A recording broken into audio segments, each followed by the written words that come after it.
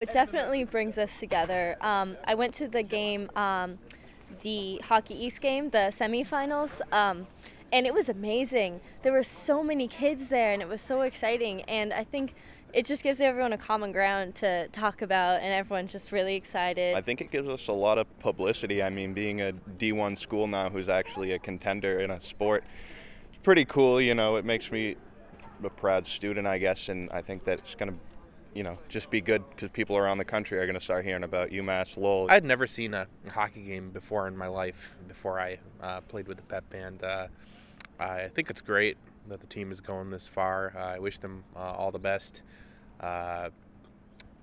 Make us proud. It gives everybody a lift, a morale, and it makes everybody happy, and that's the talk around here lately. I mean, they did a great job, and got to hand it to them.